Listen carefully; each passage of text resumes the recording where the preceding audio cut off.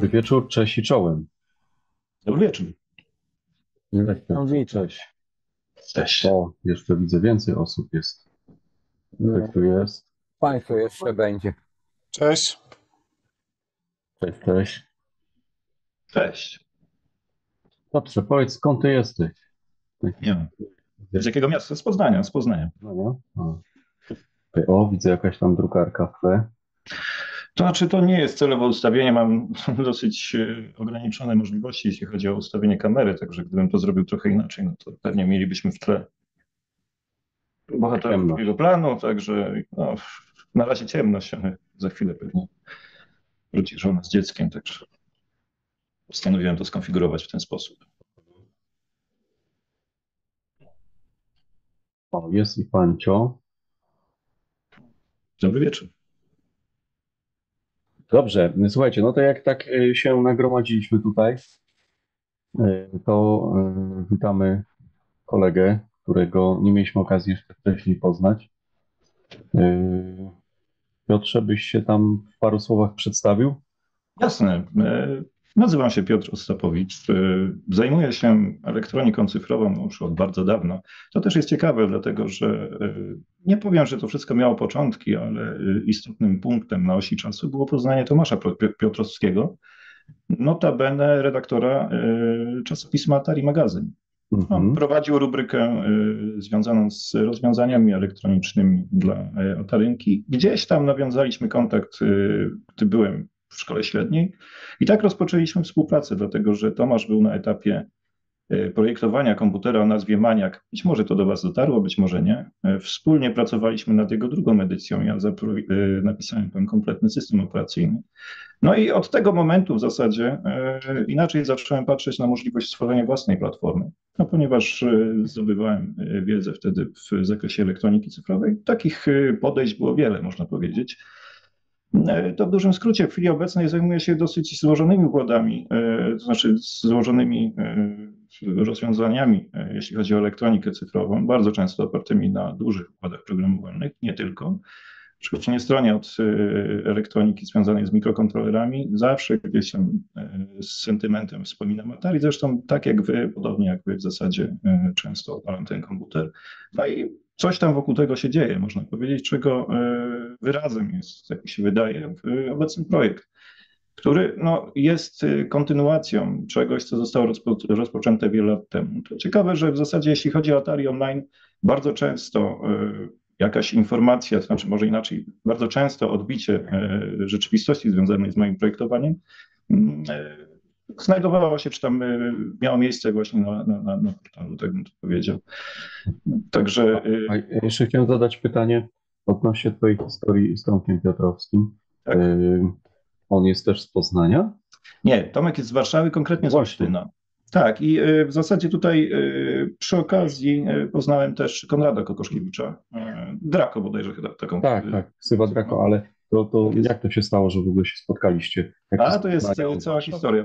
Wtedy Tomasz jeszcze był w zasadzie, nie wiem czy jeszcze był, czy już nie studentem Politechniki Warszawskiej.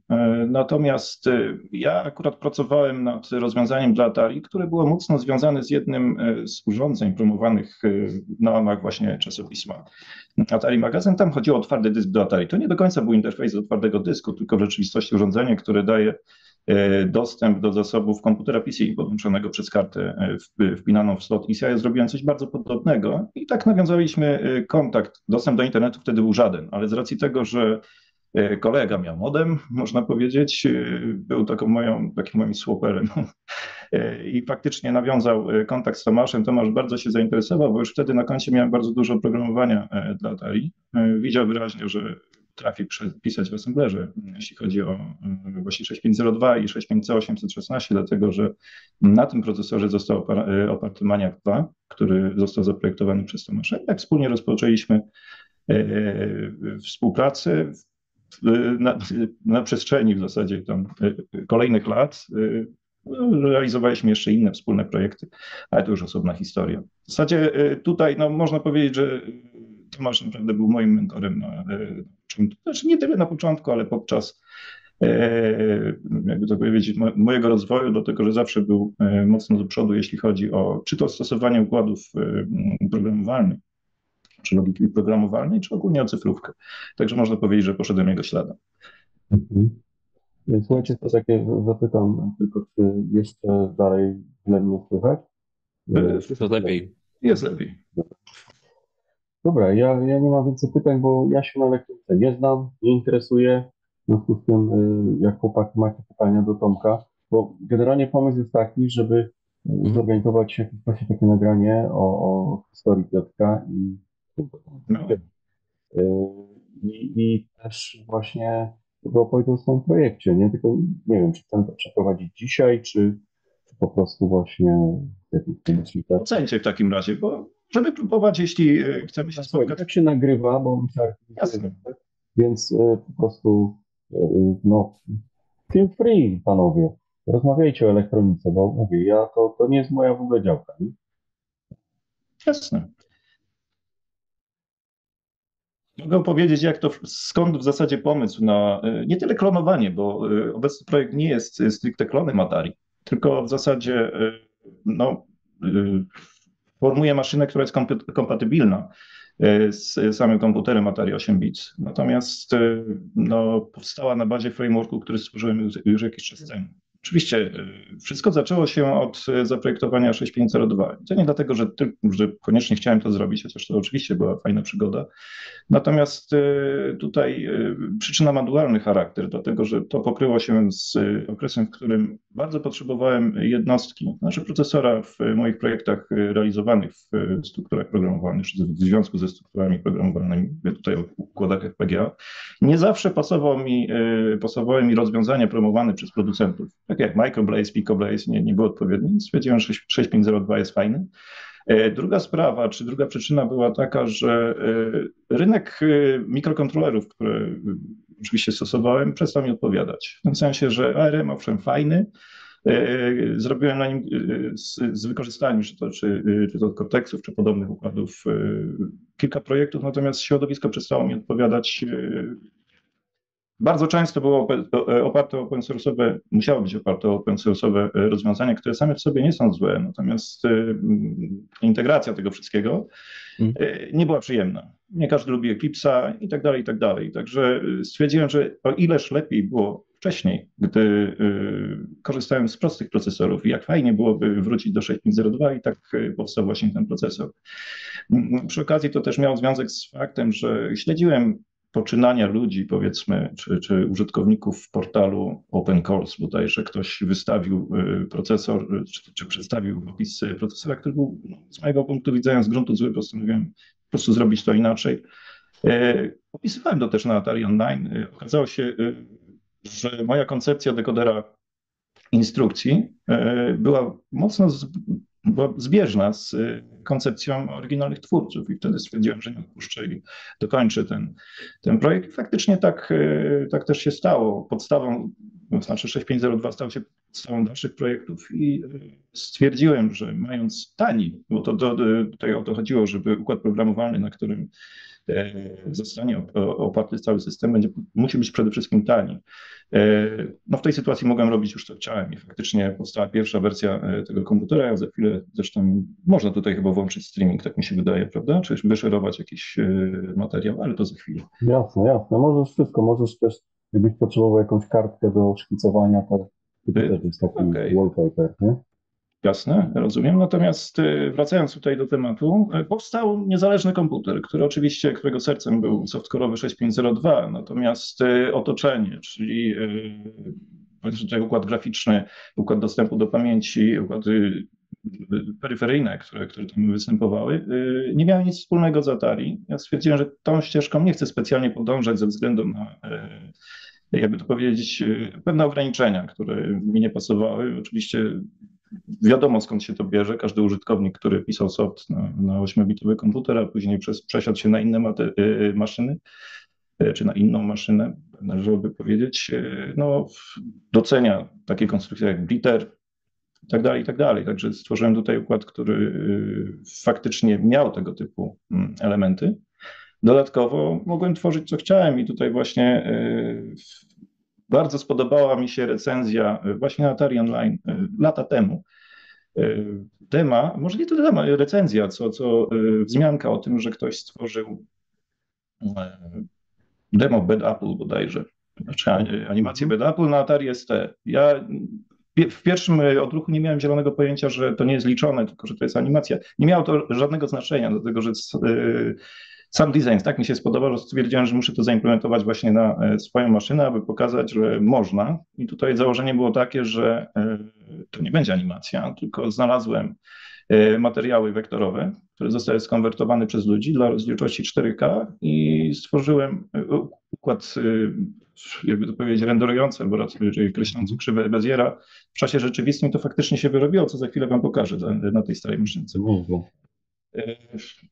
Właśnie jest tutaj, postanowiłem ją podłączyć. Czekajcie, spróbuję. Teraz tak, tutaj mamy udostępnij ekran, tak? To chyba to. Tak, to. Udostępnij, dobra. Sprawdźmy, tutaj coś mamy. Okay. To jest screen akurat z maszyny, o której będziemy rozmawiać, natomiast w chwili obecnej pozwolę sobie włączyć i mam nadzieję, że to zadziała. Przepraszam, że tak się wracam, ale nie mam innego wyjścia. Spoko.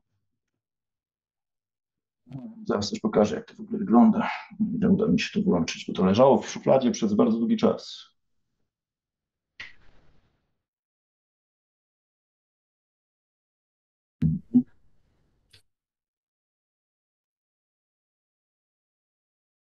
Panowie, szczególnie nasi elektronicy, Krzysiu i Błażej, to jak macie jakieś pytania, to No ja już zadałem 4 pytania, ale ktoś mnie wymutował, więc już nie wiem, nie pamiętam jakie było pierwsze.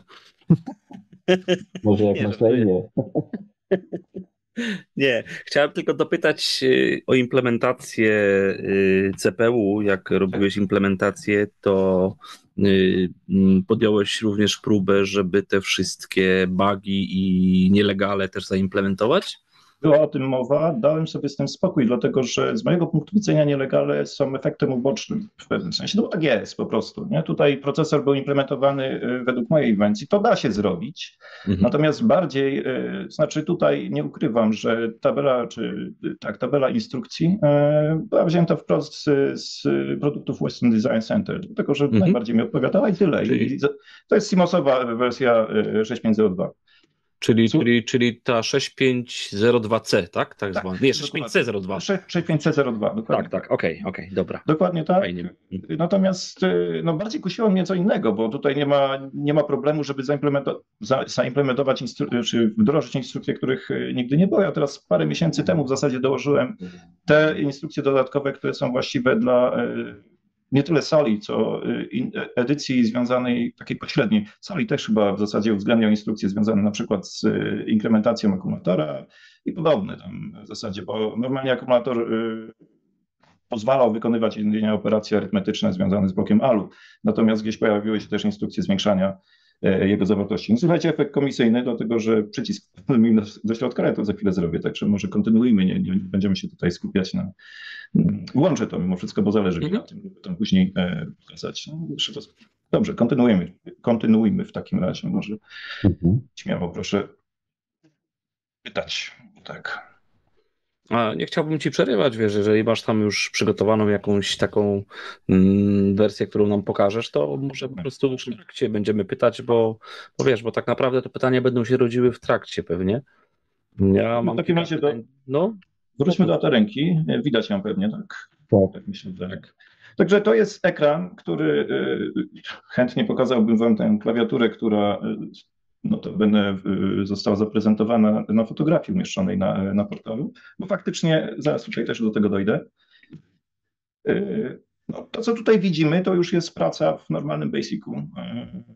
Także system operacyjny jak najbardziej się uruchamia i tutaj drobna uwaga, dlatego że w rzeczywistości w oryginalnej Atari nie wiadomo, że układem, który zarządza dostępem do pamięci jest ANTIC. To on decyduje o wstrzymywaniu, o haltowaniu procesora, on decyduje o dostępie do pamięci. Cycle stealing jest właśnie techniką, powiedzmy, podkradania o podkradaniu, no, dostępu do pamięci, czy techniką DMA, która została tam wybrana. Tutaj jest odmiennie, dlatego że zaprojektowałem blok arbitrażu dostępu do pamięci czterokanałowy. Także w rzeczywistości nie ANTIC, który został behawioralnie, w sensie takim funkcjonalnym, odwzorowany, no można powiedzieć 1:1. Tutaj też uwaga, że częstotliwość pracy w chwili obecnej odpowiada, gwarantuje generowanie obrazu w trybie VGA, czyli mówimy tutaj o dot clocku na poziomie 25 MHz, częstotliwość odchylenia poziomego 31 tam z kawałkiem i 60 Hz. Także to nie jest, to bardziej zbliża maszynę do wersji palowskiej. Dlaczego tak jest, o tym później. Natomiast no to jest pierwsza taka różnica. Jeśli chodzi o realizowanie samej display listy i wewnętrzną funkcjonalność, ona jest taka sama, ale ANTIC nie jest tym elementem, który zarządza dostępem tutaj do pamięci. On korzysta po prostu z elementu architektury, który powstał wcześniej. Więc funkcjonalnie jest OK, natomiast wspominałem tutaj wcześniej podczas korespondencji, że aplikacje, które polegają na cyklowaniu, no nie będą na pewno działać tak samo. Tu można oczywiście o to powalczyć, ale myślę, że większe problemy są związane z emulatorami, a mimo wszystko jakoś to tam daje się załatwić. Na chwili obecnej nie idę w tym kierunku, żeby ściśle dbać o wierne odwzorowanie właśnie tutaj funkcjonowania w każdym możliwym calu. Zależy mi na tym, żeby można było odpalić oprogramowanie i o co chodzi, bo wspominałem też o wizji, którą mam, no bo wszyscy wiemy, jak wygląda w chwili obecnej rynek. Raspberry Pi pojawił się na nim już bardzo dawno temu, natomiast w momencie jego wypuszczenia stwierdziłem, no zaraz, przecież to nie jest żadne odkrycie Ameryki. My to już wszystko, my to widzieliśmy.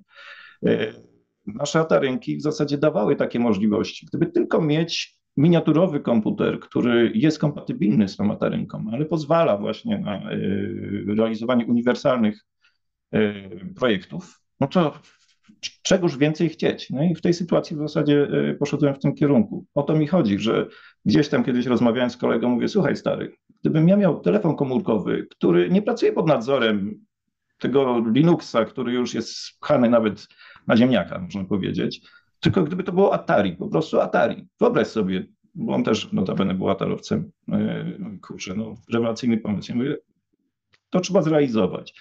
I w zasadzie w tym kierunku zmierzam. Tutaj oczywiście automatycznie należy zaznaczyć, że jeśli chodzi o ograniczenia, które stwarzała oryginalna maszyna, ich tutaj nie ma, dlatego że możemy podnieść częstotliwość taktowania procesora i to nie będzie stanowić problemu. W tej sytuacji oczywiście są jakieś granice, ale podobną sytuację mamy w Rapidusie, tam też nas to nie boli specjalnie. I nie znam tutaj dokładnie, jak wygląda praca z Rapidusem. Domyślam się, że chyba Pinokio, tak dobrze mówię? Powiedziałby o tym znacznie więcej, dlatego że chyba jest zwolennikiem właśnie takiej modyfikacji. I bardzo dobrze w zasadzie. Także oczywiście jak najbardziej na tym, co zostaje tutaj stworzone, co zostaje tutaj rozwijane, będzie można odpalić oryginalne oprogramowanie. Znakomita większość po prostu pójdzie i to dotyczy wszelkich peryferiów, które po prostu są związane z atarynką, czy to POKEY, czy właśnie układów graficznych. No, jedynie tutaj z mojego punktu widzenia problemem mogą być, no ale to się rozumie samo przez się, aplikacje, które dosyć mocno właśnie polegają na cyklowaniu, na wyliczaniu momentu aktywacji czegoś, czy tutaj o jakichś rozszerzonych trybach graficznych i tak dalej. Także tak to wygląda. Tutaj oczywiście pewne bugi się, znaczy nie tyle bugi, mam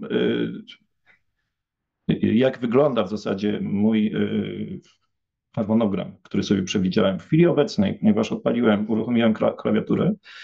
Jeszcze nie opowiadałem o wirtualizacji. Przepraszam, tak lubię skakać po wątkach, ale dokończę jedno. Następnym etapem, który chcę osiągnąć, jest aktywacja transmisji danych z urządzeń zewnętrznych. Tutaj oczywiście podepnę stację dysków bądź dowolne inne urządzenie po to, żeby lepiej weryfikować prawidłowość działania pewnych aplikacji.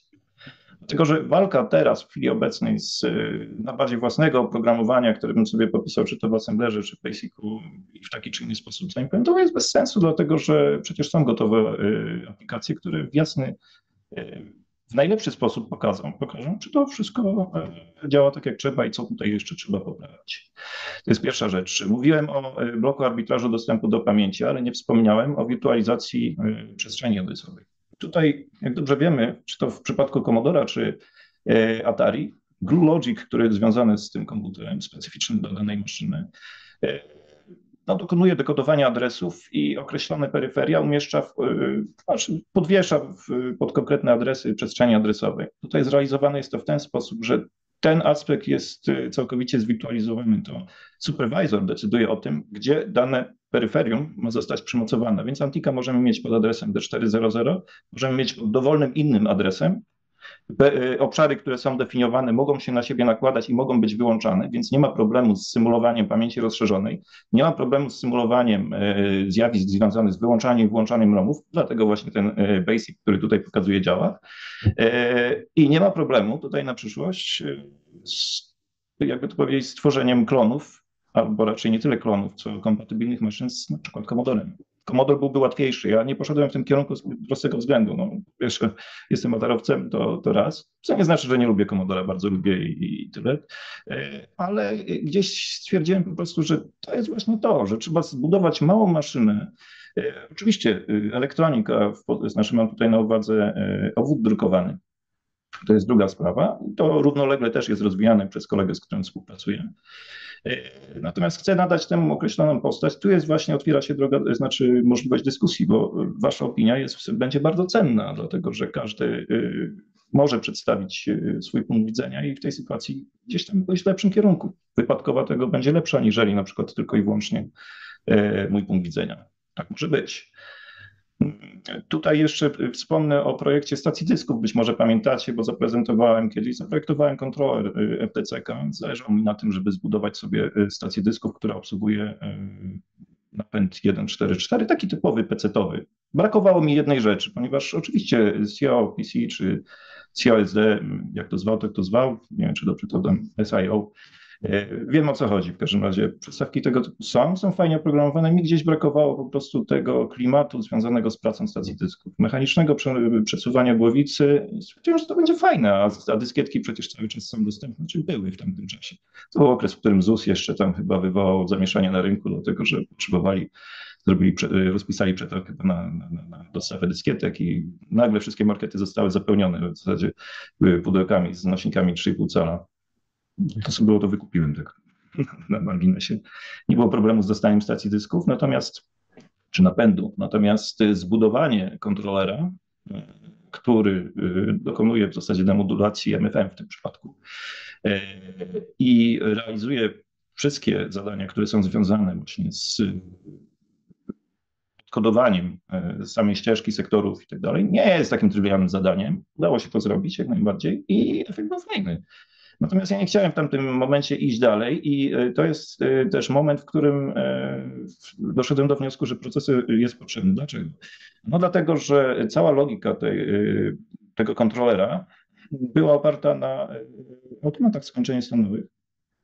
Widać było, że w tej sytuacji każda funkcjonalność dodawana do tego chipu kosztuje zasoby logiczne.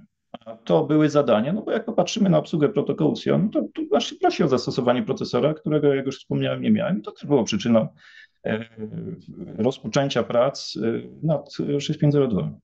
Oczywiście mam na koncie inne procesory. To nie jest tak, że nie jeden właśnie wspólnie opracowaliśmy z Tomkiem. Znaczy bardziej Tomek go opracowywał, natomiast ja tym służyłem poradą, jeśli chodzi o konstrukcję. Napisałem mu też cross assembler, w ogóle też osobna sprawa. Za bardzo nie odbiegł od tematu, bo jedną z moich pasji to już bardziej po studiach było budowanie kompilatorów. Dosłownie właśnie wrócę do historii z Tomkiem, po napisaniu systemu operacyjnego jasnym dla nas się stało, że system operacyjny to nie wszystko, jeśli nie mamy narzędzi. To był moment, w którym CC65, CC65, powiedzmy, znacie ten kompilator na pewno, każdy go zna, dopiero powstawał. On nie jest zbyt efektywny. Ja ostatnio współpracowałem z ludźmi w ramach platformy, którą rozwijałem, promuję też w środowiskach akademickich. Oni działają cały czas, to jest fajne, natomiast kod wynikowy nie jest optymalny, można więcej. Jeśli popatrzy się na przykład na action atarowski, no to nie ma, powiedzmy, że ten kod wynikowy samego CC65 nie ma podejścia zupełnie do tego i tutaj mi brakuje w zasadzie, czy w ramach innej platformy trochę brakowało właśnie porządnego kompilatora, ale nie chcę odbiegać od tematu. Wspominałem o wirtualizacji, faktycznie ona jest. Jeśli chodzi o obecny stan implementacji, to tak wrócę może do opisu statusu tej maszyny. Procesor jest już od dawna. Oczywiście on może być przedmiotem zmian. Ja pewnie wezmę się za 816, dlatego że na bazie tych narzędzi, które powstały wcześniej, bo dodatkowo napisałem sobie soft na PC-ta, który właśnie służył komponowaniu wektorów konfigurujących wewnętrzną architekturę samego procesora. I tutaj można powiedzieć, że mamy coś w stylu mikrokodowania. Albo bardziej należy mówić o mechanizmie, który jest właściwy dla oryginalnego 6502, czyli tam mamy taki dosyć spory blok lookup table, który konfiguruje, który stanowi, bo jest istotną częścią dekodera instrukcji. To od razu powiem, że wracając do samego procesora, nie, jakby to powiedzieć, w żadnej mierze nie bazowałem na pracy ludzi, którzy dokonali reverse engineering, bardzo fajna sprawa, samego 6502. Natomiast widać też było wyraźnie, że oni, tak to jest, że udało im się zrekonstruować coś, natomiast w pierwszych fazach tego projektu kombinowali. Na zasadzie, jak to wyłączymy, zobaczymy, co będzie się działo. Tam są bardzo fajne materiały w sieci na ten temat. Tak samo, nie wiem, istnieją na pewno implementacje 6502, jest znany chyba Arlet, czy jakoś tak. On mi nie odpowiadał ze względu na to, znaczy nie odpowiadał. Nie wciągnąłem go do swojego projektu, dlatego że do swoich projektów i zdecydowałem się na budowę własnego układu from scratch właśnie. Z tego tytułu, że tutaj po pierwsze mogę panować nad całą architekturą, co jest dla mnie zawsze bardzo, bardzo ważne. Druga sprawa, mam właściwie możliwość rozwijania go według własnej potrzeby. Oczywiście bardzo dużo takich open source'owych, czy tak otwartych powiedzmy opisów architektury ma taki niedoskonały charakter, to jest pierwsza sprawa. Często kończy się na stwierdzeniu, zasymulowałem układ i to jest dowód na to, że działa. To niestety nie jest prawda, dopóki nie sprawdzimy tego w realnym środowisku, no to sobie tak można mówić. No, ale o tym każdy wie w zasadzie. No i tutaj wróćmy na chwilę do architektury. ANTIC został opracowany i tutaj jeśli chodzi o jego funkcjonalność, jest bezpośrednim odzwierciedleniem, behawioralnym oczywiście, czy funkcjonalnym. Nie mówię, że on działa dokładnie tak samo, ale zadbałem o to, aby mechanizmy buferowania na przykład wewnętrznych treści, czy to w trybach tekstowych, czy graficznych, gdy jest powielenie informacji, były zgodne. Tutaj GTIA jest, jakby to powiedzieć, zmokapowana. Tu jeszcze mam trochę do zrobienia, natomiast trzeba pamiętać, że świadomość, w cudzysłowie oczywiście, układu GTIA jest zamknięta w obrębie jednej linii. Tutaj to jest relatywnie prosty układ, oczywiście ze sporą ilością rejestrów, ale nie widzę jakiegoś większego problemu, żeby tutaj wkrótce nadać tę funkcjonalność. Tylko to zostawiam sobie na koniec. POKEY wyprzedził to wszystko, dlatego że był potrzebny ze względu na SEO. Tutaj system operacyjny oczywiście nie wystartuje bez komunikacji, bez obsługi przerwań. Przy okazji zaimplementowałem oczywiście cały system dźwiękowy. System jest prosty. Tutaj w odniesieniu do SID-a, no dobra, przepraszam, chyba trochę poruszyłem kamerę. To nie ma aż tak wielkiego problemu. No, natomiast swoją specyfikę ma. Tutaj dużo pomogły schematy, żeby wyciągnąć chociażby informacje na temat, żeby zrekonstruować, uzyskać informacje na temat wielomianów, które formują LFSR-y do zniekształceń. To się udało. Ja na oscyloskopie oczywiście widzę, że jest w porządku, natomiast za chwilę zbuduję sobie układ, który pozwoli odsłuchać w zasadzie, jak to wszystko wygląda. Obecny zestaw ewaluacyjny nie był budowany pod tym kątem, do tego po prostu w chwili obecnej następnym krokiem będzie zbudowanie właściwej platformy, której elementem centralnym, nie wiem, czy to będzie widać, jest to. Ja to pokazywałem. Wyostrzy czy nie wyostrzy? Średnio pewnie, nie? Jak szerujesz, to tylko widać. No, jest okej. Tak, i tutaj mamy mały układ FPGA, nie jest tajemnicą, że to jest produkt Lattice, znaczy firmy Lattice. Wszyscy wiemy, jak wyglądała sytuacja na rynku komponentów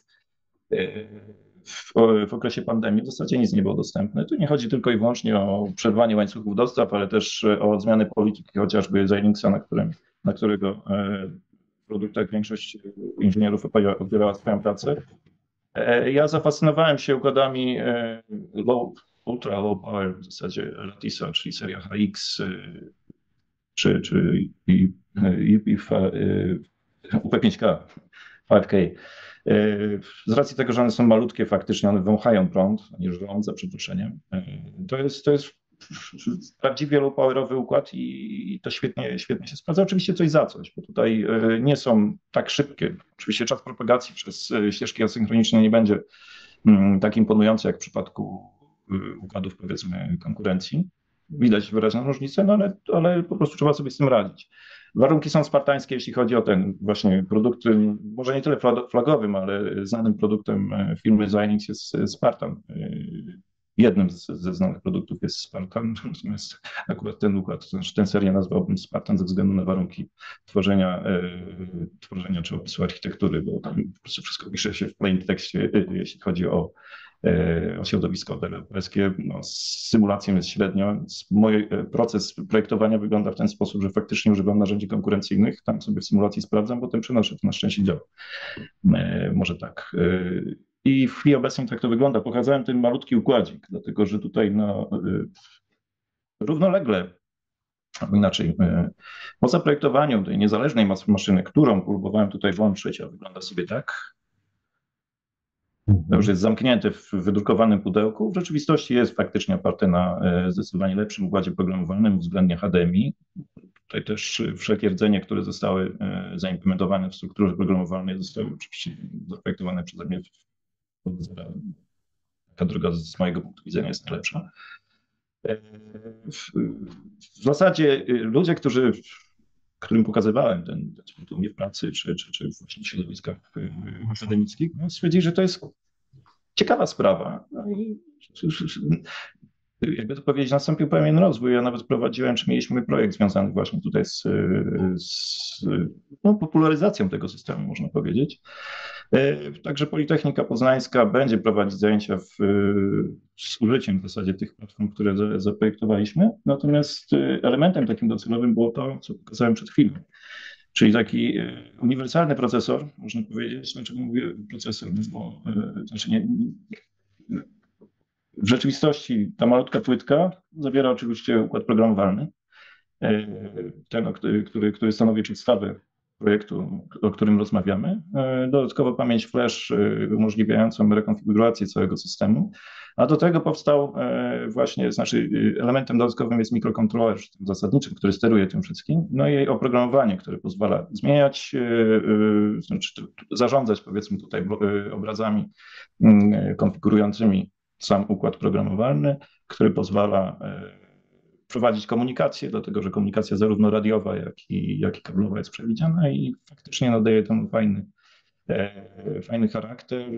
Pracę też bym tutaj to pokazać w zasadzie. Ja w chwili obecnej przy tej Atarynce nie ma problemu, żebym z zewnątrz jako właśnie nie tyle supervisor, ale użytkownik zmienił na przykład, czy wpływał na obszary RAM, czy wpływał na rejestry z samych układów, które zostały wpięte tam nie ma problemu, żebym teraz zmodyfikował rejestry ANTIC'a czy innego układu, który został zaimplementowany.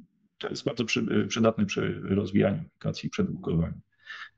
Wadą tego pierwszego rozwiązania był fakt, że to wszystko zostało oparte konfiguracja była zasysana z oryginalnego flasha Xilinxa i to nie jest takie fajne, bo elastyczność tam trochę działała, ale to tak na marginesie.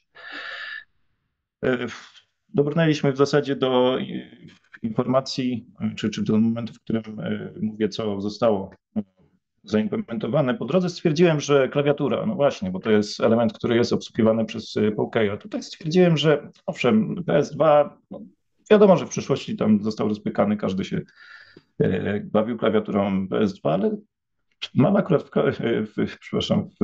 w mojej grupie, czy w moim zespole maniaka klawiatur, można powiedzieć.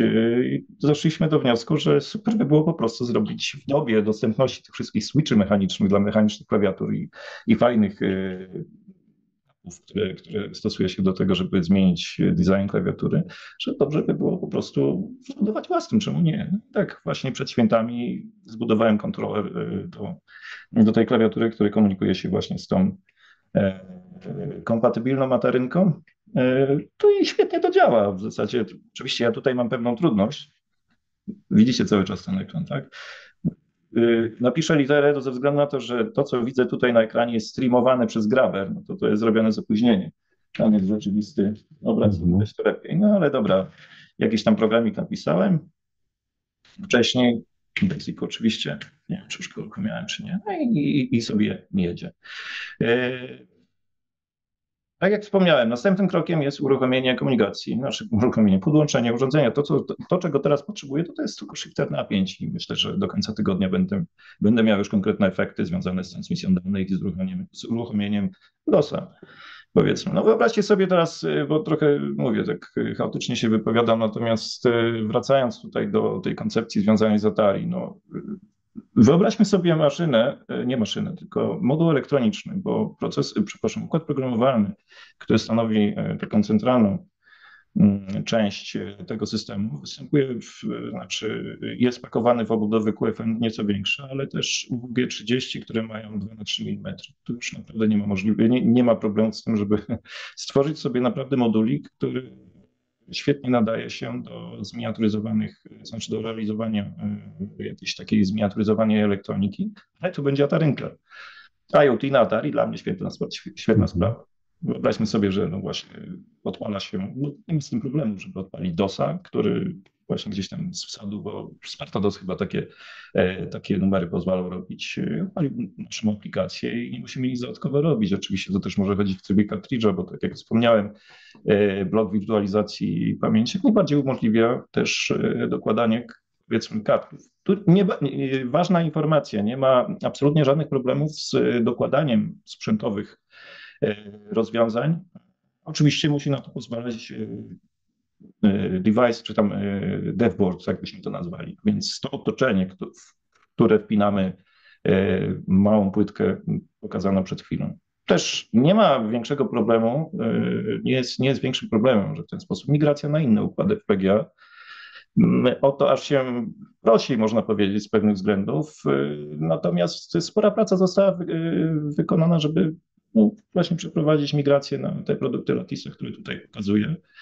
Dlatego w chwili obecnej wolałbym dokończyć cały projekt, a potem myśleć właśnie o ewentualnych ruchach co dalej, chociaż w rzeczywistości chcę nadać temu formę właśnie modułu elektronicznego, który no właśnie pozwoli realizować te rzeczy, o których tutaj wspomniałem. Czyli dla tych, którzy chcą, jak najbardziej to może być po prostu Ataryna, na której będą odpalać gry. Jak wspomniałem, większość powinna pójść. Te, które synchronizują swoją pracę przez display interrupt, czy powiedzmy przez przerwania, które są dostępne, okej, one po prostu będą chodzić i tutaj znakomita większość tak działa. Natomiast tam, gdzie pojawiają się powiedzmy tutaj mechanizmy polegające na tym, żeby wyliczyć, w którym momencie wyświetlania linii coś przełączyć, no to tutaj może być gorzej. Będzie gorzej po prostu. No ale o to też można powalczyć. W przypadku powiedzmy tutaj interfejsów takich VGA czy HDMI, wiadomo, że częstotliwości są inne, no, trzeba zastosować odpowiednie rozwiązania. Teraz mamy bardziej do czynienia z atarynką, która pracuje przy częstotliwości właściwej dla systemu NTSC, aniżeli PAL. Nie chciałem tutaj oczywiście iść w kierunku takim, że no dobra, no to zbuduję kontroler związany z CVBS-em. Nie stanowi problemu. Natomiast czy w dzisiejszych czasach ma to sens? Ciężko powiedzieć. Każdy atorowiec w sumie ma stary monitor z kompozyt wideo, no więc tutaj też można to zadbać. Nie stanowi jakiegoś problemu. Takie rozwiązanie wydaje się mało atrakcyjne. Oczywiście, czy to się różni od emulatora? Jasne, to nie mówimy tutaj o emulatorze. To rozwiązanie nie polega na emulacji. To jest po prostu sprzęt, który jest kompatybilny z atarynką.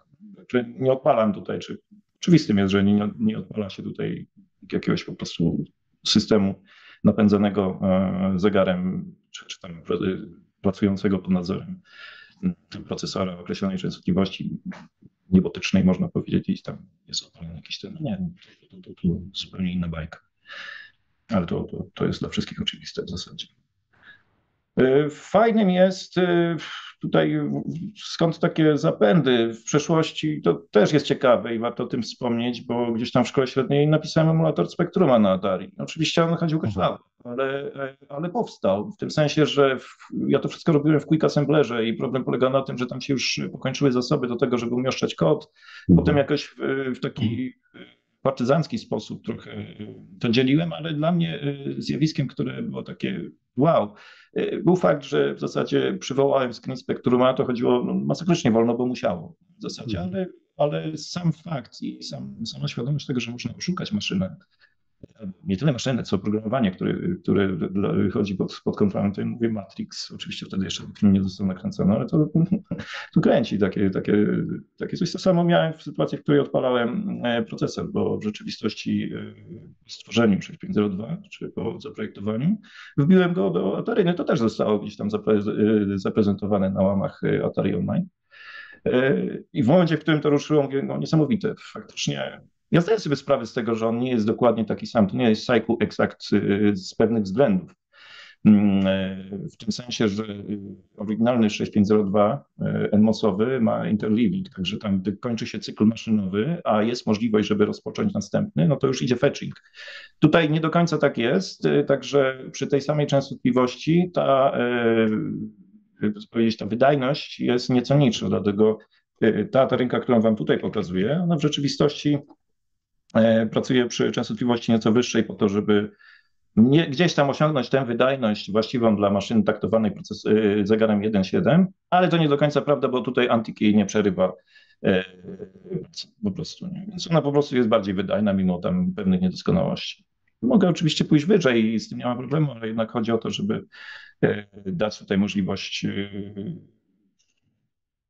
uzyskania efektu takiego zbliżonego do oryginalnej maszyny. Tu spróbuję otworzyć tę moją zabawkę, żeby... A ty w starych czasach, jak pisałeś emulator Spectrum, to rozumiem, że znać jakoś assembler zrobić. Tak, jeśli chodzi o Z80, no ja jestem faktycznie assemblerowcem, można powiedzieć, ale nie tylko, dlatego że no to nie ma co opowiadać o mojej swojej historii, natomiast tak, Z80, czy Motorola, czy nawet dla ARMów, co już jest karkołomne w zasadzie, sporo pisałem w assemblerze. W dzisiejszych czasach, gdy buduję, powiedzmy, buduję urządzenia mikrokontrolerowe oparte na jedynych albo ostatnich mikrokontrolerach, które jeszcze toleruję. Mówię tutaj o produktach microchipa i nie są to pizze, ale właśnie układy oparte na rdzeniach HVR. Bo microchip cały czas, oni nie poszli w tym kierunku, żeby wykupić konkurencję, cały czas udostępniają nowe produkty oparte na tych rdzeniach. One są super z mojego punktu widzenia. Czyli HVR Zero, teraz kolejna edycja wyszła, cały czas tam coś grabią, to mi się podoba. I tutaj cały czas piszę w assemblerze. Oczywiście nie stronię od języków wysokiego poziomu, czy od języków C, C++, z racji wcześniej wykonywanego zawodu, gdzie byłem programistą, obiektówka i tego typu rzeczy, czy nawet PHP i tak dalej, no, robiło się po prostu może w ten sposób. Bo trzeba było i gdzieś tam człowiek też złapał zajawkę, żeby się tym, to też są ciekawe rzeczy, jak najbardziej. No ten problem, co mówiłeś z Quick Assemblerem, no to praktycznie zawsze się kończyło zasoby w Quick Assemblerze niestety. No pewnie tak, natomiast... A powiedz mi, ale to emulowałeś, ciekawiłeś się tym emulatorem, emulowałeś, rozumiem, bez odwzorowania na przykład atrybutów grafiki, nie? Tylko sam jakby kod plus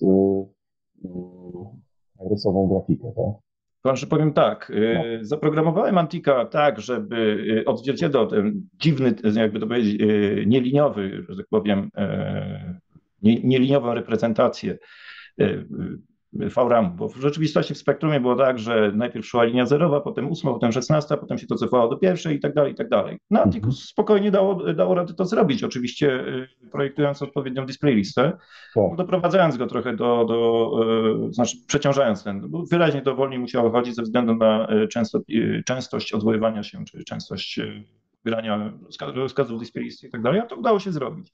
Oczywiście jeśli chodzi o atrybuty, bo tutaj pytasz o atrybuty koloru, tak? Tak.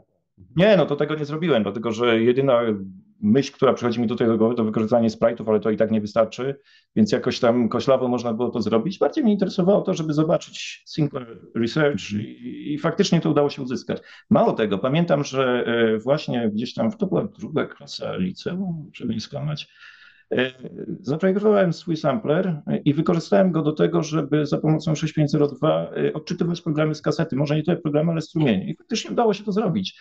Bez żadnej pośredniej elektroniki. On się wyrabiał z tym, żeby odczytywać z magnetofonu zwykłego oryginalne programy. A właśnie, no i problem polega na tym, że większość programów straciłem, ale kupałem koło fortuny. Właśnie to było moje następne pytanie. Czy ty w ogóle jeszcze masz ten soft z epoki?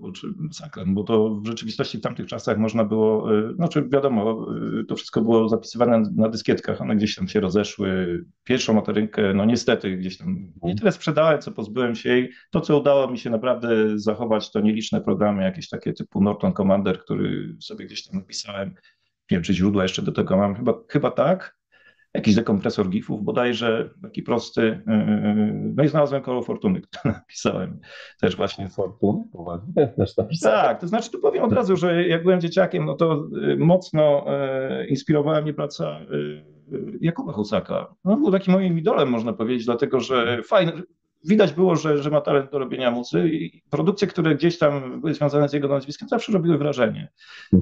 Ja wtedy sobie pracowałem nad właśnie kołem fortuny i chyba on napisał, mi się wydaje, Super Fortuna, czy jakoś tak. Tak, on zrobił własną fortunę. Może przyjdzie nawet dzisiaj za chwilę, wiesz. No i mówię, klops, niestety nie wyszło, nie? Facet nie wyprzedził, ale to było fajne i on chyba też tam samplowane dźwięki gdzieś wdrożył i chyba w ślad za tym gdzieś tam dołożyłem właśnie coś takiego. Znalazłem ten program, tak rozbawił mnie trochę, czy tam przywołał nostalgiczne te wspomnienia. No, tak to wygląda. Ale nie masz tego? To mam, akurat to znalazłem. Tak, prześlę, ale nie wiem. No prześlij. Nie no, słuchaj, kurczę, no to tak jakby się wstydzić, że się słabe zamki robiło w piaskownicy za dzieciaka. No trochę tak. Notabene, słuchajcie, bo to faktycznie też było pisane w assemblerze, tylko że ja nie miałem stałego dostępu do komputera, bo kiedyś czasy były inne i to był, jakby to powiedzieć, obieg reglamentowany, czy ten, no to wstawałem rano o 5:00 czy tam o którejś, jak nikt nie widział i pisałem w zeszycie, nie? A potem przepisywałem. Niestety tak to wyglądało. No właśnie, fajna historia. No. No i spróbuję to odpalić. Dobrze. Proszę, że tak tutaj się ten ułożysz. Gdzie ten? Może od razu wam pokazał, jak to wygląda w środku. Albo może nie.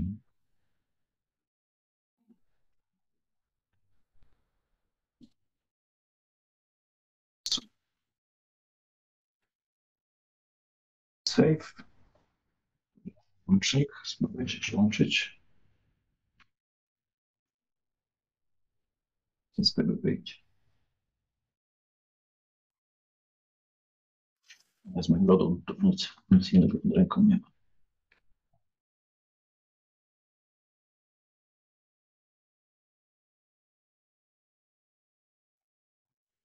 Jest. Było. Macie? Jest, widać to. Jest, ale widać, że niestety jest zaśnieżony. Musiałem tutaj poruszyć. Okej, teraz będzie lepiej. I to jest to, o czym mówiłem na samym początku. Znaczy, ja oglądam za twoimi plecami, powiem szczerze.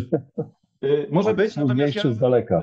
Wiesz co, ja to szeruję teraz, nie? Także tutaj też powinniście to widzieć na tym. To jest właśnie całkowicie napisane w 6502 oczywiście, przy czym tu od razu mówię, że chociaż grafika czy animacja jest liczona w czasie rzeczywistym, rysuje to specjalizowany układ, który został zaprojektowany po to, żeby kreślić krzywe Beziera. Dzięki temu, no tam gdzieś w pobliżu tych 20 paru klatek da się wyciągnąć. No i to miało pokazać właśnie, takich dem zrobiłem wiele, bo jeszcze jest na przykład Dyna Blaster, którą umieściłem w 16 KB kodu z grafą. I nawet idzie pograć, bo tutaj mówiąc wprost, grafikę zerżnąłem z Amigi, no bo co miałem zrobić. Ale to pokazywało właśnie możliwości tego układu graficznego, który powstał wcześniej, dlatego że tam jest i blitter, i mechanizmy, które pozwalają właśnie realizować tego typu rzeczy.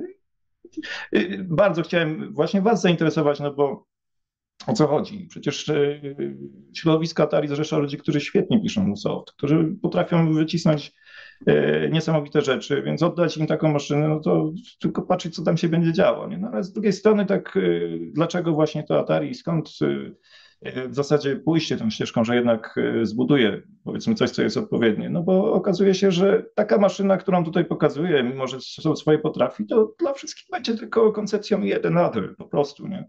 Że to już było. Gdzie będziemy się czymś takim interesować? Tutaj dobrym, jakby to powiedzieć, ten fakt potwierdza chociażby VWXE, no bo jakoś nie było wielkiego boomu oprogramowania, nie? Mimo że to jest bardzo ciekawe rozszerzenie, ale no, ono jest, jakoś się przyjęło i tak ma chyba najlepszy status tych wszystkich rozszerzeń takich niestandardowych, ale to nie jest tak, że mamy ekspansję oprogramowania na to rozszerzenie. Więc też właśnie doszedłem do wniosku, że lepiej będzie zbudować coś, co jest kompatybilne z Atari, nadać tę miniaturową formę, i tam wtedy się będzie działo. Tak jak wspomniałem, jeśli ktoś będzie chciał sobie zrobić przenośną konsolkę, to ma otwartą drogę. Jeśli ktoś będzie chciał sobie zrobić z tego system IoT, proszę bardzo. Tutaj od razu wspomnę, że dla 6502 napisałem stosy TCP/IP i zegar, który jest u nas w holu w pracy.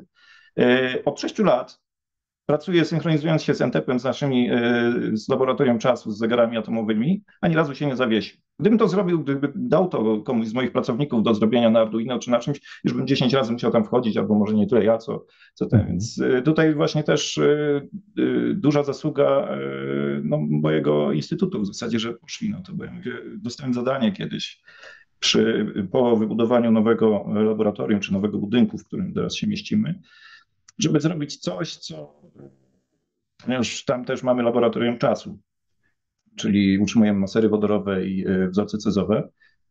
Sporo projektów też tam wykonałem, ale to już osobna para koloszy. Natomiast pojawiła się prośba, aby nasz zespół elektroników w zasadzie skonstruował zegar, który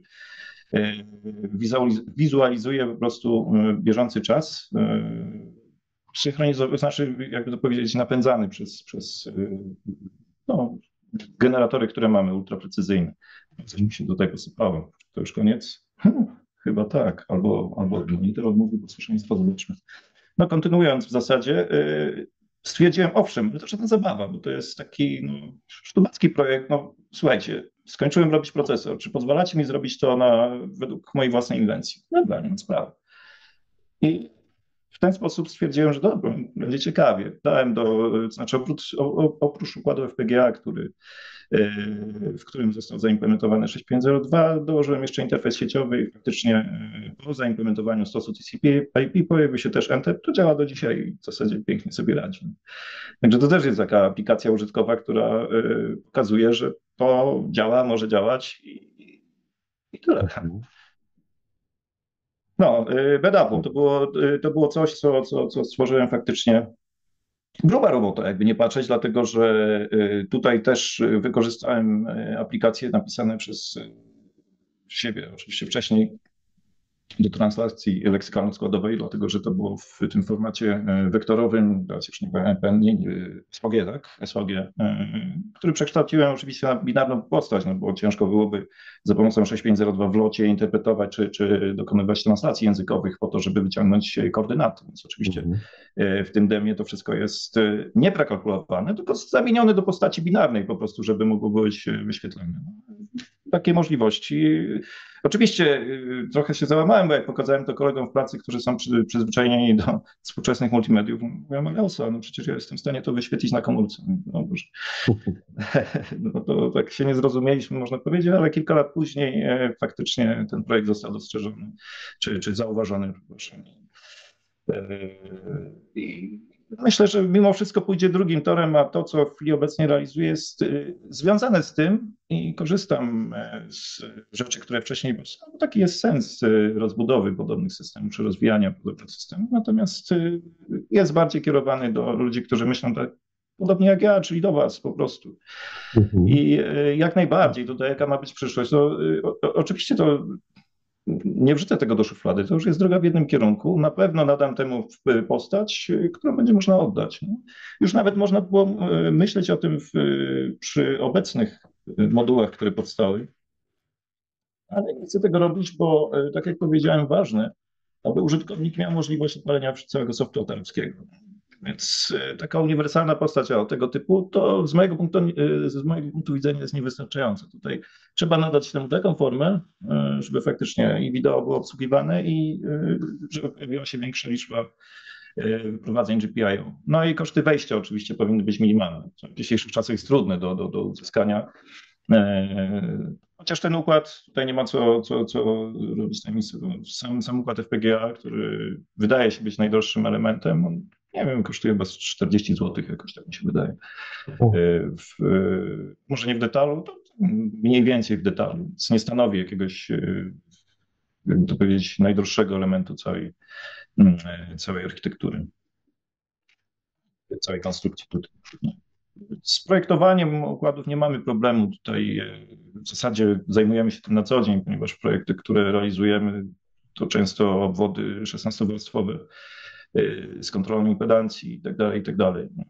Natomiast mam jakby to określić, mam wielki wstręt do Vivado, czy tam może nie tyle Vivado, wiemy o czym, znaczy wiadomo o czym mówię, tu chodzi o środowisko Xilinxa, już obecnie AMD, do rozwoju w zasadzie, czy do opracowywania własnych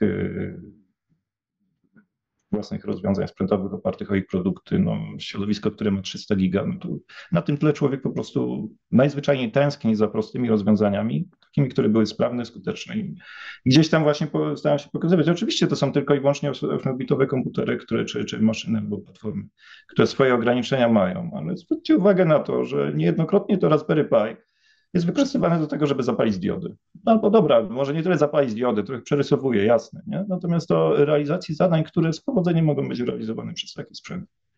Mało tego, powiem, że w sytuacji, w której ja odpowiadam za projektowanie, powiedzmy, części elektronicznej, jest spory problem później z, jakby to powiedzieć, realizacją pewnych rzeczy po stronie software'owej.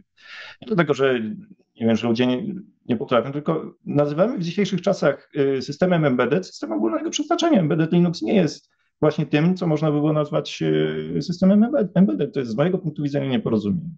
No i potem wszystko zaczyna się rozbijać o brak możliwości kontrolowania zjawisk czasowych. To, o co mówimy, że system nie jest systemem czasu rzeczywistego, takie uogólnienie. No prawda, żeby zrobić to skutecznie, trzeba by było zejść na bardzo niski poziom, potrafić, czy tam nabyć umiejętność związaną z, powiedzmy tutaj, kontrolowaniem mechanizmów samego systemu operacyjnego. No i tak to wygląda. Koniec końców okazuje się, że pewne czynności zdecydowanie lepiej zrobić pod kontrolą mikrokontrolera, który jest wyposażony, powiedzmy, w właśnie jakiś tam chipset w cudzysłowie, oparty na bazie programowanej, bo wielokrotnie tak robiliśmy. Cały czas, zresztą wracając tutaj do tego 6502, on już został wykorzystany w wielu projektach przeze mnie. W zasadzie przykładem może być sterowanie frezarką, znaczy drukarką numeryczną bardziej, bo to wykorzystuje do projektowania, znaczy do produkcji takiej domowej obwodów drukowanych. Robiłem to od zawsze i tak na starość też, można powiedzieć, cały czas się tego trzymam. Czy sterowanie oświetleniem, także to pokazuje, że właśnie ten wymiar IoT jest jak najbardziej osiągalny. I tu w zasadzie, szczerze mówiąc, to oprócz tych procesorów microchipa, o których wspomniałem, no to najczęściej wolę po prostu wziąć ten układ, który tu mam, jeśli jest jakaś rzecz do zrobienia i po prostu robić, co tam chcemy. Rozgadałem się, przepraszam najmocniej. No, bardzo dobrze. Także śmiało zadawajcie pytania, bo nie ma najmniejszego problemu. Proszę bardzo. Panie Pancie, widzę, że pan się zgłasza z łapką w górę. Tak, znaczy to były brawa akurat, ale łapkę też chciałem podnieść, tylko nie trafiłem w ikonkę, także sorki. Bardzo, tak, jak najbardziej. No ja jestem pod wrażeniem już dojrzałości projektu i szczerze mówiąc, no jestem bardzo zaskoczony, bo podejścia, które znamy z rynku, no były troszeczkę inne. Ale nie o tym chciałem, ja tu sobie zapisałem kilka pytań do ciebie. I tak, na kilka już odpowiedziałeś. To, że koszt jest około 400 zł. Tutaj mówisz o tym, że to sam układ, sama FPGA kosztuje tyle, czy ten moduł, który nam... Sama FPGA, moduł pewnie gdzieś w granicach 100, tak mi się wydaje. Musiałbym podsumować. To też nie jest, powiedzmy, straszące jeszcze. Natomiast to one są dostępne tak w handlu, czy to jest już przez ciebie zaprojektowane i nie ma tego w dystrybucji? W dystrybucji nie ma, natomiast tutaj jak najbardziej myślimy o tym, żeby... Nie wiemy teraz, w którą stronę to pójdzie, bo w rzeczywistości system, o którym tutaj mówię, on nosi nazwę Lacerta. To inaczej, zaprojektowałem to w całości, jak najbardziej, ale PCZ, czyli Poznańskie Centrum Superkomputerowo-Sieciowe, w którym jestem pracownikiem, niejako wyszedł mi naprzeciw, więc ponieważ mamy tutaj laboratorium, w którym są maszyny pick and place, jesteśmy w stanie oczywiście wykonać odpowiednią ilość takich urządzeń. Gdzieś tam pójść tym kanałem, a być może jakoś tam niezależnie jeszcze zobaczę, dlatego że tak jak wspomniałem, to już dwie gałęzie. Jedna jest związana z systemem Lacerta, który gdzieś tam opisywałem, druga to jest to, co chcę zrobić dla Atari, a być może to zostanie powiązane, jeszcze nie wiem. Najpierw chcę to skończyć, potem wybiorę formę dystrybucji, ale ona jest jak najbardziej możliwa. Jeśli oczywiście będą zainteresowani, bo nie wiem, jak to pójdzie.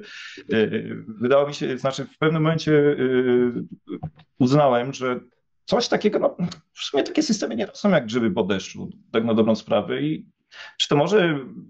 czy to ma szansę na zainteresowanie? No z mojego punktu widzenia tak, ale... Nie, no oczywiście tak, tylko teraz tak, z tym co powiedziałeś związany jest jeszcze dosyć pewnie znaczny koszt wejścia w taki projekt. Jeżeli każdy chciałby sobie, no nie powiem, ale powiedzmy, że jest pewna grupa ludzi, którzy byliby w stanie prowadzić czy rozwijać ten projekt również, to jaki duży jest punkt wejścia? Co z oprogramowaniem i czy ono jest, nie wiem, ogólnie dostępne, czy też wymaga właśnie jakichś sporych zasobów, żeby móc w ogóle cokolwiek robić z tym sprzętem, z tym układem? Oprogramowanie, które stworzyłem dla mikrokontrolerów, a one z kolei nie tylko nadzorują pracę samego układu FPGA, ale umożliwiają prowadzenie wszystkich czynności, które są związane z komunikacją i tak dalej, jest gotowe i ja tutaj wszystko je udostępniam i tyle. Nie? Dla samego systemu Lacerta dokonaliśmy integracji z CC65 i Visual Studio Code. Jest cała masa rzeczy napisanych w Pythonie, które pozwalają po prostu pisać kod w CC65 i uruchamiać to w standardowy sposób. Założenie jest teraz takie, że w rzeczywistości użytkownik ma mieć możliwość pobierania sobie korów z biblioteki, które chce, znaczy korów gotowych w rzeczywistości produktów, bitfili wynikających z syntezy, zawierających określone rzeczy. To, co chcemy zrobić w następnym kroku, bo wydaje się każdemu oczywiście, że najprościej to jest udostępnić HDL. Nie należy tego robić. To są projekty na tyle specyficzne i na tyle pokomplikowane, że łatwiej coś niestety uszkodzić, aniżeli dojść niestety, ale HDL i elektronika, opis architektury systemu rządzi się trochę innymi prawami niż obszar software'u. Dlatego tak mało jest w zasadzie open-core'owych rzeczy, bo to jest trochę inna praca. Ludzie, to nie jest to tylko i wyłącznie to, że ja chcę tego chronić, znaczy, że ja chcę to chronić. W pewnym sensie cię rozumiem. Okej, ale czy w takim wypadku na przykład przewidujesz taką sytuację, że poszczególne elementy systemu typu POKEY, typu ANTIC będziesz chciał, nie wiem, w jakikolwiek sposób udostępnić społeczności, byśmy my na przykład prości ludzie potrafili, czy chcieli, wiesz, zaimplementować to jako części retro, które są w tej chwili już praktycznie niedostępne? Jest to jakiś nie ma pomysł. bazy. Natomiast trzeba pamiętać o tym, że ANTIC, tak jak wspomniałem, jednak ma różnicę. On jest funkcjonalnie taki sam, natomiast jakby to powiedzieć, nad nadaniem mu formy takiej, która jest odpowiednia do tego, aby umieścić go w baterii, no trzeba popracować po prostu. Nie? No, bo on jest rozumiem, tak. Z POKEYem byłoby mniej roboty w zasadzie, ale też trzeba pamiętać o tym, że ja tu zrezygnowałem z klawiatury chociażby, nie? Tej matrycowej. Tam są mechanizmy, które trzeba było odzwierciedlić. To nie jest duża praca, ale tak, no. Jak widać, poszedłem w trochę innym kierunku, to jest do zrobienia. Wiem, że są ludzie, którzy pracują nad tym i chyba, nie chcę skłamać, ANTIC chyba został zrobiony, tak mi się wydaje. Gdzieś czytałem na ten temat. Tylko tutaj też warto wspomnieć o tym, jak wygląda zajętość układu. Cała ta rynka zajmuje nawet nie 50%. Mówimy tutaj, a to jest dosyć wymagający układ, bo to jest wszystko oparte na 4-wejściowych lutach. Są spore ograniczenia, więc niejednokrotnie w zasadzie pojedynczy układ, który ktoś tam implementuje, widziałem, zajmuje blisko tyle samo. Nie? Więc to jest zaleta tego systemu, że bez problemu mieści się właśnie w małym układziku. Na pewno 6502 można podstawić, bo to już zrobiłem i tyle. I on faktycznie pracuje, czy pozwala odpalić oprogramowanie. Jasne, że należy mówić o różnicach, które gdzieś tam wyjdą. I stąd teraz moje zapędy, żeby odpalić komunikację z urządzeniami zewnętrznymi, żeby zobaczyć, jak chodzi o programowanie. I tutaj na tej podstawie eliminować niedociągnięcia czy powiedzmy rozbieżności jakieś tam implementacyjne. Tak bym to określił. Dobrze, ale za bardzo chyba popłynąłem, także przepraszam. Nie szkodzi. Nie, mnie bardzo właśnie interesuje to, czy można rozczłonkować ten projekt właśnie na poszczególne elementy i czy W pewnym sensie byłby... tak, w pewnym sensie tak, natomiast bardziej jako użytkownik tego systemu, który tutaj buduje, inny użytkownik ma wpływ na to, co tam ma się w środku znaleźć, a czego znaleźć, a czego ma nie być. Czyli ja nie chcę teraz POKEY'a, ja chcę coś innego, no proszę bardzo. Rozumiem, ale cały czas patrzysz na to jako cały kompletny projekt z różnymi rdzeniami, z różnymi układami. Powiedziałeś tu o wirtualizacji, czyli tak domniemuję, że możesz na przykład zrobić taki układ, czy też taki schemat, który będzie zawierał, dajmy na to, 2 POKEY'e albo 2 ANTIC'i. Tak. No to bardzo mi się ten koncept podoba, bo tego jeszcze faktycznie nikt nie robił. Oprócz POKEY'i oczywiście, bo to jakby już od epoki. Dobry pomysł, zero epoki. Tak, oczywiście. I to jest super pomysł, tak. Ja tu widzę jeszcze jedną ciekawą rzecz, o czym wspomniałeś, ale może warto to podkreślić, że to, że zrobiłeś pełną implementację 6502 i planujesz użycie tego procesora jako bazy pod IoT, to jest rewelacyjny pomysł, chociażby ze względu bezpieczeństwa. Już nie wspominając o prostocie użycia, tak? Bo bardzo prosty assembler, no wiemy, że tutaj nie ma podatności typu jakieś meltdowny i tym podobne rzeczy, prawda? Także tutaj jakby na to nie patrzeć, a skoro potrafisz go dokopać częstotliwością, no to może być naprawdę dobra alternatywa dla IoT, chociażby takich ESP. No także super, a jeszcze jak masz stos już napisany do tego TCP/IP, no to już rewelacja. Tak, no a teraz w zasadzie bardziej chciałbym pójść w tym kierunku, że dobra, niech to będzie Ataryna, nie? Tak, ja rozumiem. To jest retro, to jest twoja nostalgia i to mi się też bardzo podoba. Tak. No. A powiedz mi, jak jest z tym układem, inaczej, chciałem jeszcze zapytać, bo ten układ, o którym wspomniałeś, to potrafi całą tą atarynkę sobie tam zaimplementować, tak, w całości, a są jakieś mniejsze, które można by użyć właśnie dla tych poszczególnych mniejszych elementów? Tak, i tak zrobiłem. ANTIC. Jasne są i tu można by było pomyśleć, taki, który pomieści powiedzmy w rdzenie 6502, często używam, on jest mniejszy, przy czym koszty nie są już, znaczy to zależność, koszty dostawienia jest liniowe, nie? Tak, a tutaj jeszcze chciałbym wziąć pod uwagę właśnie punkt wejścia, bo wiadomo, że elektronika im mniejsza, tym trudniejsza w obyciu i tutaj pewnie też jest ten problem, że już operatywność człowieka w naszym wieku po prostu nie pozwala na pracę z tak małymi układami lub nie wiem jak one są, czy to jest BGA, bo nie przyjrzałem się temu. No tak, akurat ten to jest QFN. Trafiłeś w dychę, dlatego że jeśli chodzi o ten najmniejszy układ, który też jakoś tam nie mocno interesuje, to jest BGA, ale raster wyprowadzeń tam jest miażdżący po prostu. Także oczywiście dlatego właśnie wyobrażam sobie, znaczy jest rzeczą niemożliwą, aby oddawać ludziom po prostu, masz tu układzik, muszą dostać coś gotowego. Gotowy moduł, tak. Tak jest. I punktem wyjściowym oczywiście jest to. Czyli układ, jak go nazywam, czy nazywaliśmy go FlexPU, dlatego że to jest moduł, który czterowarstwowy, notabene, to tak się wydaje, że on ma postać w zasadzie takiego modułu wyjmowalnego, bo gdzieś tam kolega, któremu bardzo spodobał się ten mój projekt, stwierdził, super, ja czegoś takiego potrzebuję, bo właśnie zastosowałem najbardziej wypasiony procesor ARM, nie daje mi tych możliwości, które może dać mi układ FPGA, nawet z swoim procesorem 6502, ale będzie miał, nie wiem, 20 kanałów PWM. To mi się podoba. I zaczął pracować nad modułem, który był nieco inny. On miał postać, teraz już zapomniałem, jak nazywa się, w zasadzie płyta rozszerzeń, która ma wyprowadzenie w postaci takich ząbków lutowanych, znaczy przystosowanych do lutowania bezpośrednio na drugiej płycie. Stosowane bardzo często w modułach czy to LoRa, czy takich bezprzewodowych. No bym powiedzieć.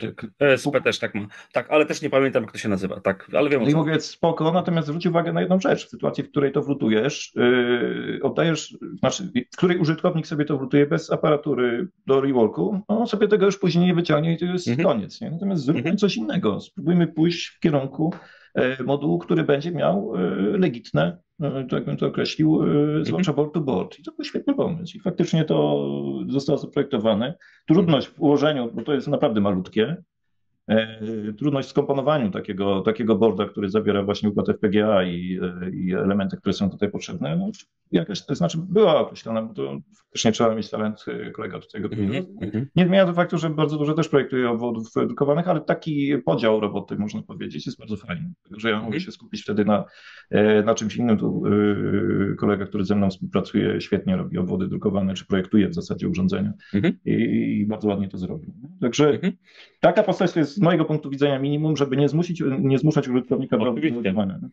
Tak, tak. A powiedz mi taką rzecz jeszcze, jeżeli mogę się dopytać, bo ja rozumiem, że robisz te projekty w ramach własnych projektów uczelnianych, czy tam instytucie, tak? To przyszło pobocznie. Natomiast w pewnym momencie, gdzieś tam podczas mojego seminarium, wspomniałem o tym, że słuchajcie, są u nas systemy, które są stałe oparte na czymś takim i to spotkało się z mega zainteresowaniem w zasadzie i tak został, to znaczy przez rok był prowadzony projekt, który miał służyć właśnie rozwojowi tego. I to trochę się stało, bo jakoś w marcu jeszcze tego roku prowadziłem hackathon taki kilkudniowy i w zasadzie Politechnika Poznańska też między innymi się zainteresowała, będziemy z nimi dalej współpracować. Ale to jest jedna gałąź. Druga to jest właśnie ta, z którą uderzam do was.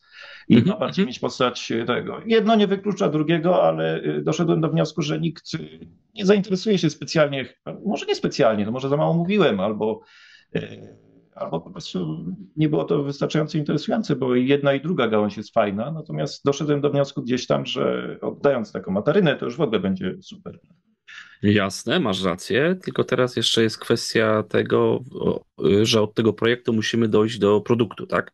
I teraz ja chciałbym tak mniej więcej tylko się zorientować, jak ty to przewidujesz, czy powiedzmy, czy będziesz teraz sondował rynek i sprawdzisz, czy wiesz, czy ma to sens i znajdzie się 100 osób, które będą chciały, wiesz, zakupić ten produkt, czy nie wiem, czy wejdziesz na rynek po prostu z półproduktem i wiesz, udostępnisz na przykład narzędzia do tego, żeby sobie to montować, wiesz, to dobre pytanie. I tak dalej, nie?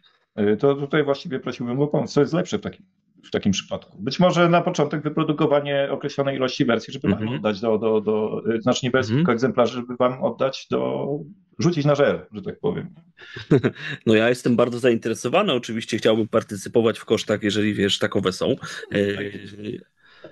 Jasne, to jest sprawa drugorzędna, natomiast czy to ma szansę na jakąś tam większą skalę? Nie wiem, na razie ciężko mi powiedzieć. Ale wiesz, bo to chodzi o to, żeby, wiesz, no żeby projekt jednak miał jakiś sens, no to też pewnie przewidujesz, że no nie wiem, że na przykład wypuścisz 100 egzemplarzy i czy masz jakiś próg wejścia, że musisz te 100 egzemplarzy na przykład wypuścić i sprzedać, żeby powiedzmy móc kontynuować dalsze prace, czy powiem jak to tak, wygląda? 100 egzemplarzy na pewno się pojawi i to wkrótce.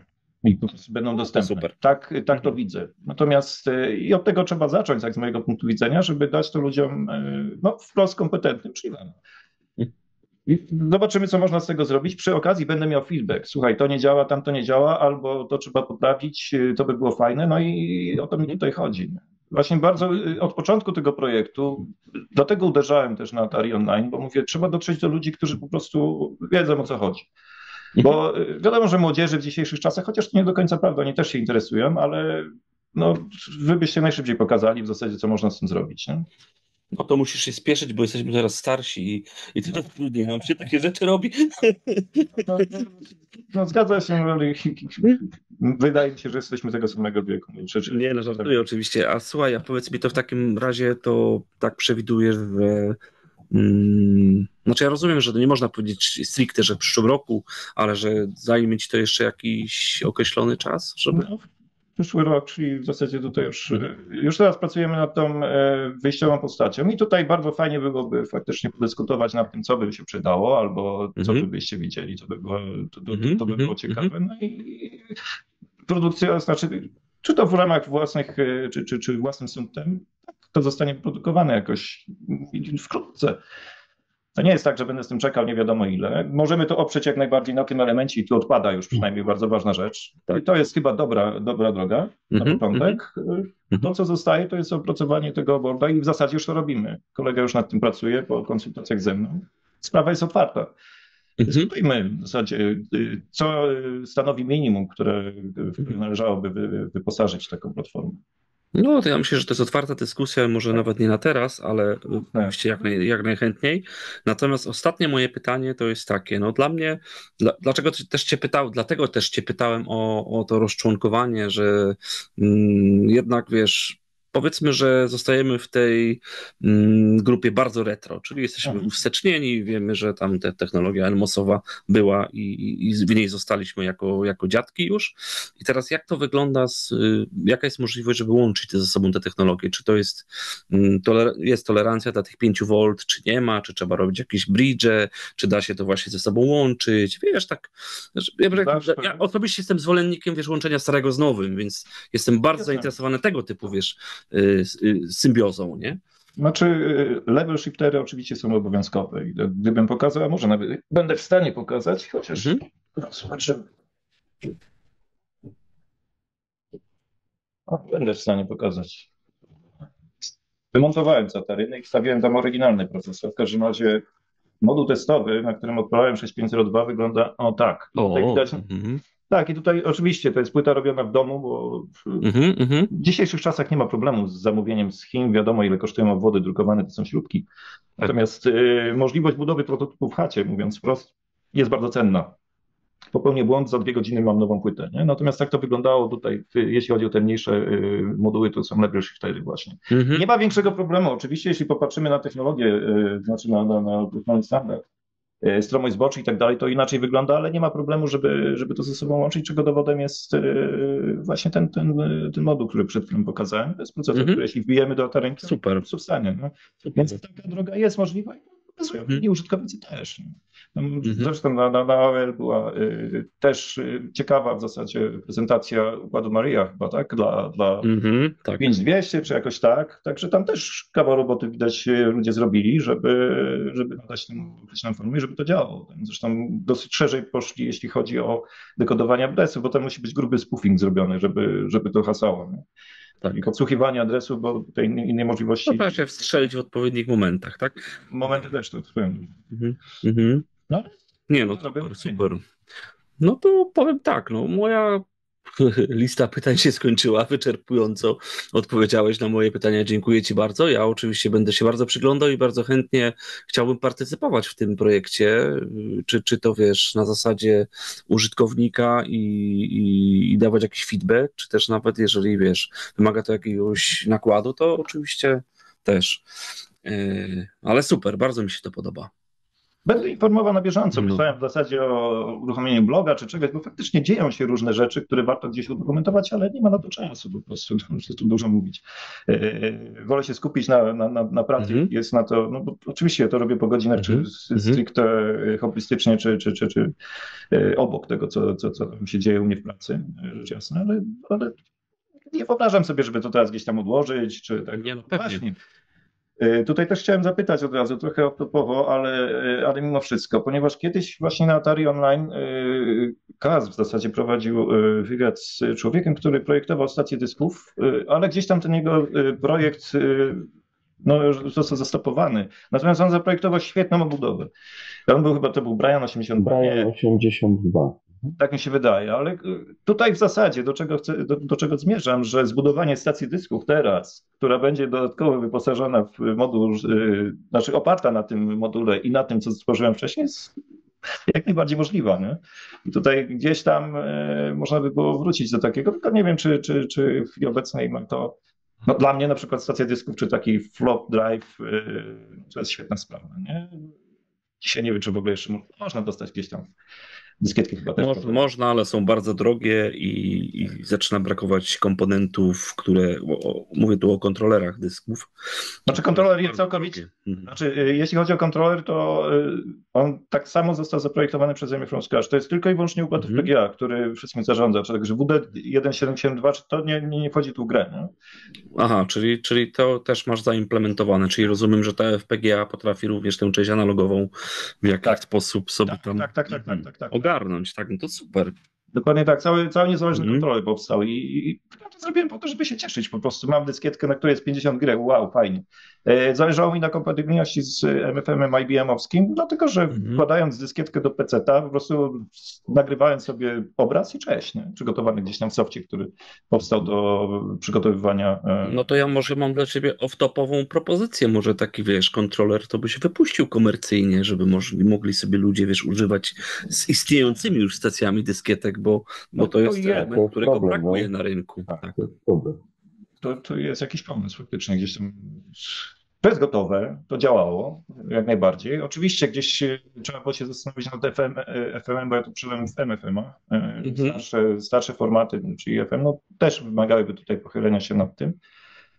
Co wtedy mnie nie interesowało, ale oczywiście dla utrzymania kompatybilności z napędami właściwymi do oryginalnej Ataryny trzeba było to zaimplementować. Natomiast MFM, ten bardziej zaawansowany i właściwy dla napędów 3,5 jest, po prostu jest.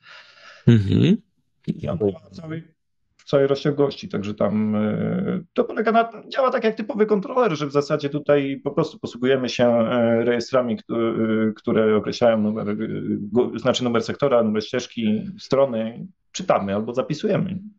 Masz przykład, Krzysiek, wrzucił na czata swoją stację, którą wykonał.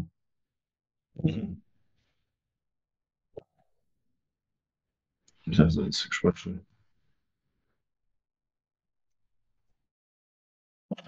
Coś chyba tutaj pogrzebałem. Zatrzymam udostępnienie ekranu, może tutaj coś więcej. Nie, bo przepraszam, coś słabo słyszałem.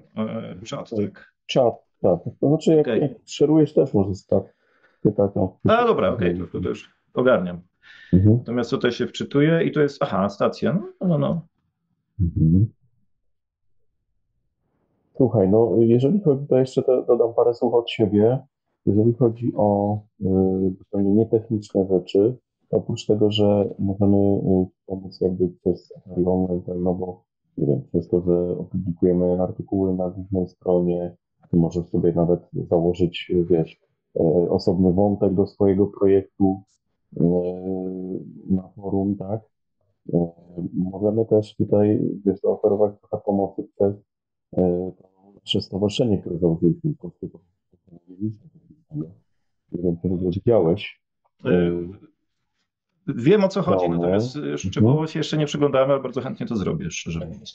Mamy też taki czat osobny od wszelkich Discordów. To jest czat właśnie dla członków stowarzyszenia i osób zaprzyjaźnionych, zaznajomionych. Więc też w razie czego mogę Cię tutaj zaprosić i też możesz sobie otworzyć własny kanał, na którym będziesz informował w takiej grupie obojętnie ustalonej przez Ciebie, czy zaufanych osób, czy szerszej, wiesz, możesz zdecydować. I Ty sobie będziesz tam na przykład wrzucał swoje rzeczy, które Ci posłużą do tego, żeby wiesz, rozwijać, no nie? I feedback. Bardzo ciekawa możliwość, jasne, chętnie skorzystam. Właściwie to zastanawiam się tutaj nad formą opisywania tego wszystkiego. Być może tutaj skorzystanie z gotowych możliwości jest najlepsze, dlatego też udzielam się, powiedzmy, tam w wątku na AtariOnline i coś wrzucam co jakiś czas. To bardzo ciekawe, no. Dlatego się z tą skontaktowałem, bo mnie zaciekawiło. Super. Bardzo. Mimo, że elektronika mnie nie interesuje, ale jako użytkownika to jak najbardziej.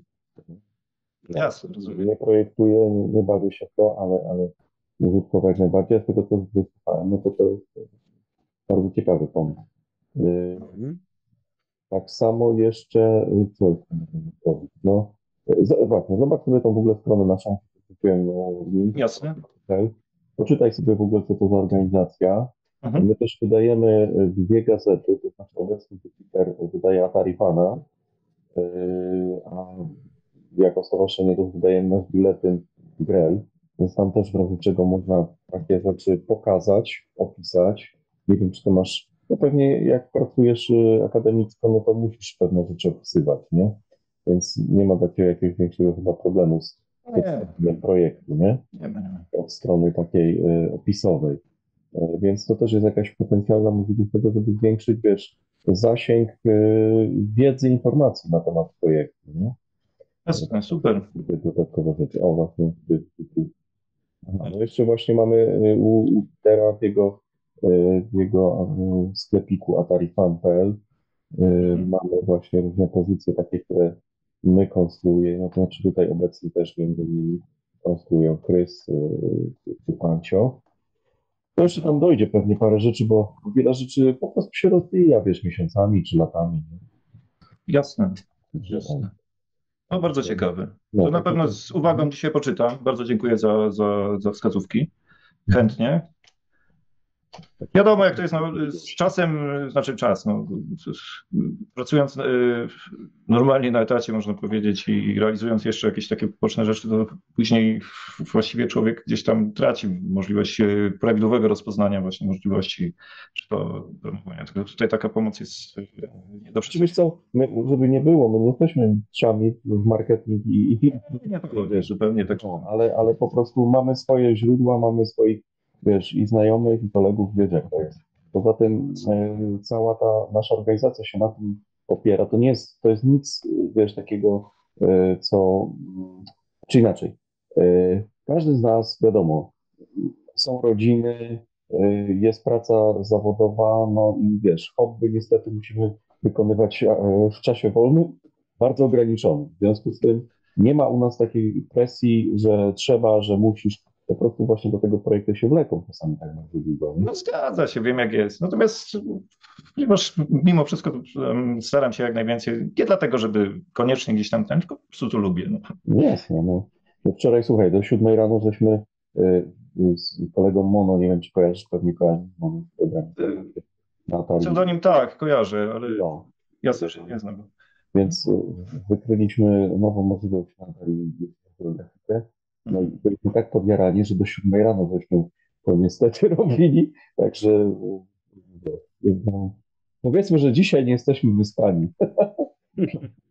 Rozumiem. No, tak to bywa właśnie z tą pasją hobbystyczną, tam trzeba poświęcić nockę. Na szczęście jest okres międzyświąteczny, więc jest to ulgowo. Tak, można sobie pozwolić. No ja w zasadzie teraz mam zamiar posiedzieć przy tym projekcie i tutaj powalczyć o uruchomienie tych rzeczy, o których wspomniałem. No, bardzo istotnym będzie właśnie włączenie komunikacji, to co robię. Sprzęt na szczęście mam, w sensie tych atarynek się zbiera trochę, w sensie mam, jak każdy chyba, to mi się wydaje. A tak, przepraszam, że się wtrącę. Jaka jakość obrazu jest na tych atarynkach? Paski zakłócenia na obrazie? Nie, w zasadzie nie ma tutaj. Zaprojektowałem też head HDMI i tutaj myślę, że włączę go do tego projektu. To jest nieco inny układ programowalny, on powinien dać radę. Natomiast mamy do czynienia tutaj, jeśli chodzi o sam sygnał VGA, także układ został zaprojektowany prawidłowo, także nie ma naprawdę żadnych interferencji czy nieprawidłowości. Tutaj jest też ciekawe rozwiązanie, które zaproponowałem, a więc w rzeczywistości ze względu na ograniczoną liczbę wyprowadzeń, nie chcę już za bardzo zanudzać samego układu programowalnego, strumieniowanie jest oparte na rejestach przesuwnych. Dzięki temu oszczędzamy trochę tego. Jeszcze dźwięk nam się udało zembedować. On nie jest kompatybilny z POKEYem w tym sensie, że tu mamy przetwornik analogowo-cyfrowy, który no, po prostu bazuje na PWM-ie i filtrze i dlatego chcę tutaj zbudować coś innego do samego POKEYa, ale sam obraz jest ok, moim zdaniem. Nie, co jest... Chodzi mi o obraz samego nieprzerobionego Atari, bo wiadomo, jak będziesz miał ten swój zamiennik Atari, no wiadomo, że tam obraz będzie rewelacyjny, ale chodzi mi o fizyczny, oryginalny, ten 30-paroletni sprzęt. No, on jest jaki jest, każdy wie, jak to tam wyglądało, jeśli chodzi o generowanie obrazu. No i... Tak, dlatego ja mam takie rozwiązanie i właśnie chciałem Ci podesłać linka rozumiem, okej. do tego mojego, powiedzmy, wynalazku, który no, w wielu przypadkach się sprawdza. Właśnie już klejam na... Śmiało, jasne. I możesz sobie otworzyć tą stronkę, tam jest po prostu opisane zdjęcia, tylko trzeba przejść Zapoznam się jak najbardziej. na samą górę. I rozwiązanie jest naprawdę banalnie proste, aczkolwiek dosyć skuteczne. Jasne? Chętnie się przyjrzeć. Dziękuję bardzo. A ostatnio tylko jeszcze zapytam się ciebie, czy bardziej sprawia ci przyjemność to, że bawisz się tym takim sprzętem retro, czy już tylko FPGA i wiesz, i takie rozwiązania naturalizujące Atari w środku? Sprawdzasz jego koszerność?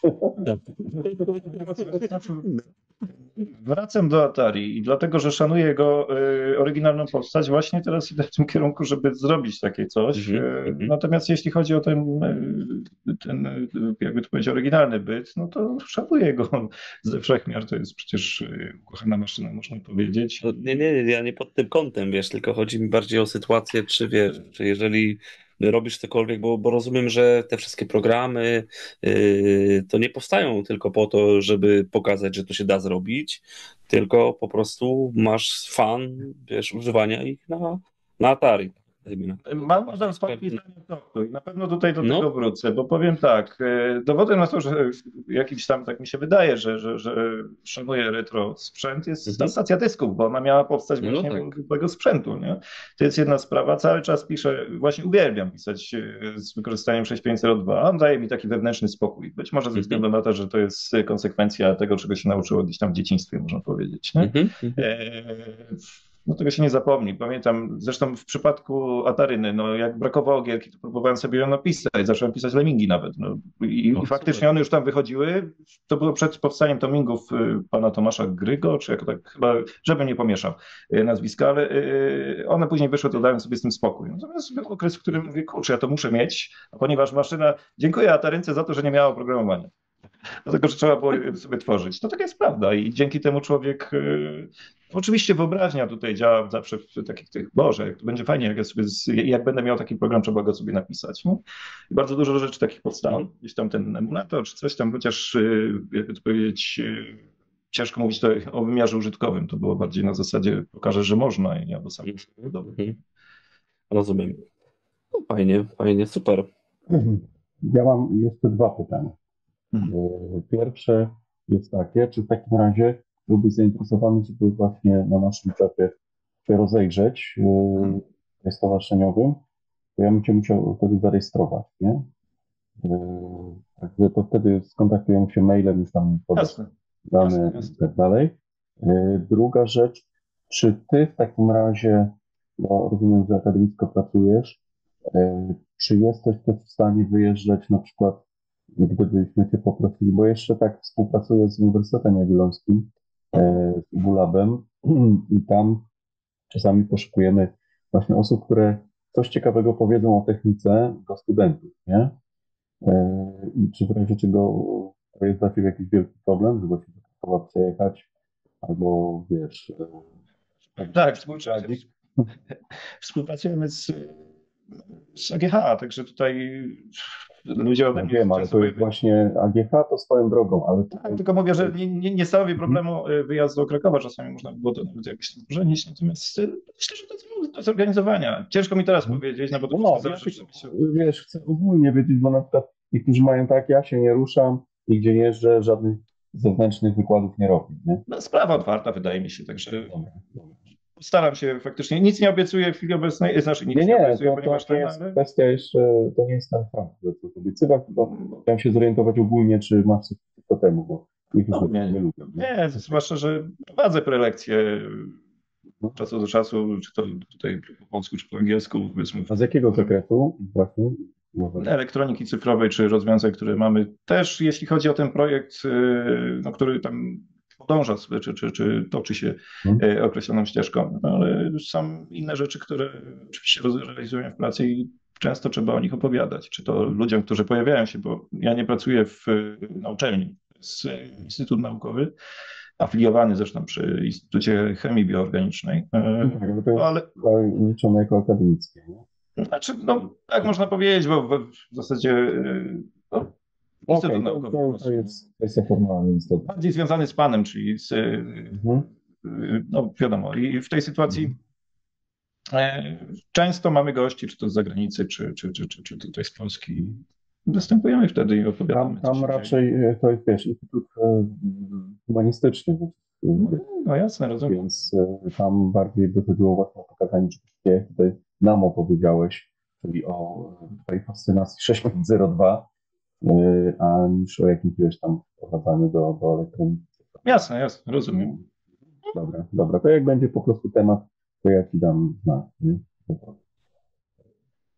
Kwestie Jasne. ustalania budżetów pewnie w przyszłym roku na zajęcia i w ogóle. Nie?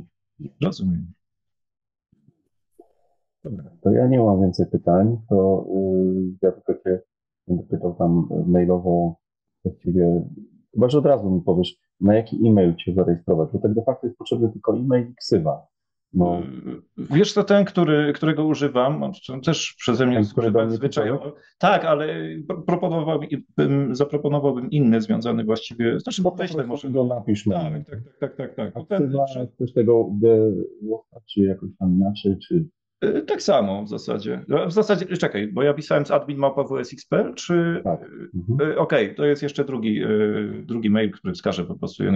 To jest o wiele bardziej bezpieczne, oba są. Dobra, to wskaż mi tylko maila, jaką chcesz mieć tam ksywę, bo oczywiście ze względów stowarzyszeniowych no, musimy też mieć imię i nazwisko w danych, ale po prostu ksywa, posługujemy się ksywami.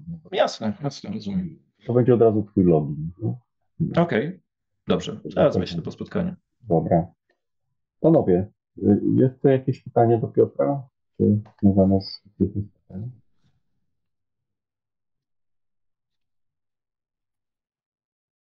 Ja bym tylko prosił o tego pokeja w osobnej strukturze.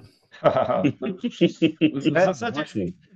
Też jestem zainteresowany. Znaczy powiem w ten sposób, że zwykle przeprowadziłem testy jednostkowe. Gdyby nie było 6502 i mojej architektury jak nic, umieściłbym to w Atarynie po prostu. Natomiast w chwili obecnej miałem to gdzie wrzucić i gdzie przetestować, no bo tak jest. Natomiast z tym pokojem zwróćcie uwagę na to, że nawet bardziej złożone układy, znaczy POKEY ma trochę większą odpowiedzialność w stosunku do SID-a, ze względu na przerwanie i klawiaturę i ICO, które obsługuje, ale to nie jest układ, który jakoś tam powala, jeśli chodzi o stopień złożoności. Także tutaj tak, to jest do zrobienia jak najbardziej.